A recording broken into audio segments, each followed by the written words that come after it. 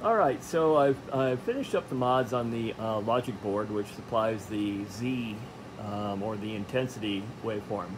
Also, I'm just kind of looking at the whole thing now with all the different mods, power supply mods, the vertical, horizontal amp mods, just everything all combined.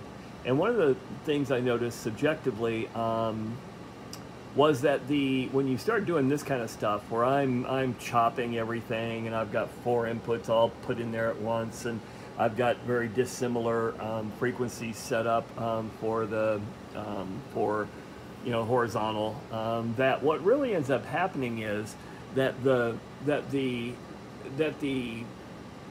waveforms that are separate really feel very separate.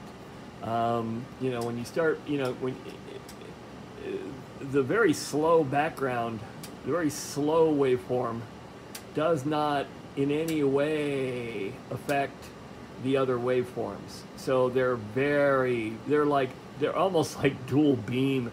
They're very, very independent and very solidly separate from what's going on. Before, there'd be some little interaction where, when it was doing all the XY, when it was doing all the chopping between them, that some of this waveform would interfere a little bit with this time, and it's very minor interactions, but those are all gone. And now you can really, really, really, they're very independent.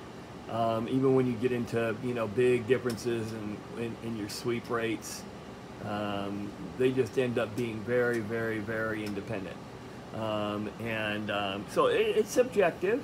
You can still do all your measurements, or do any of the observations that you would have, going any other way.